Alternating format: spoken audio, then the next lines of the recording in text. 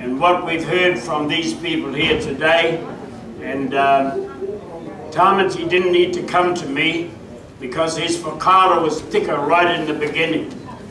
Because in actual fact, that was something that he felt in his own conscience that he could not taka here, the mana, the kawa, or whatever it might be in terms of his own tūpunatanga.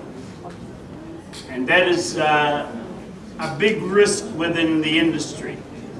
I mean, where he went, that went with a kaupapa. Where Dallas and them, what they did in Olympia, in Greece, was a kaupapa driven thing. And all of us contributed towards the kaupapa. It wasn't an individual hakahihi thing. And we're very humbled that we have been given this position to be able to help each other.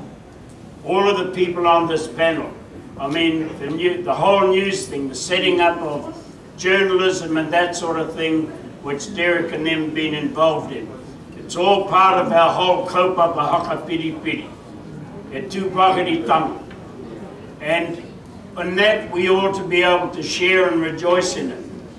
At the moment, we're going through a very terrible racist perspective within this nation.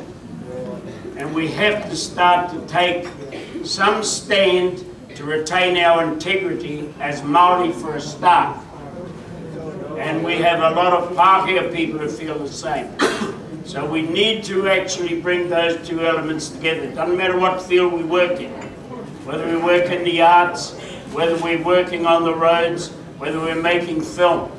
But the important thing is that the integrity under which we do that is dependent entirely on the expertise that is brought to bear.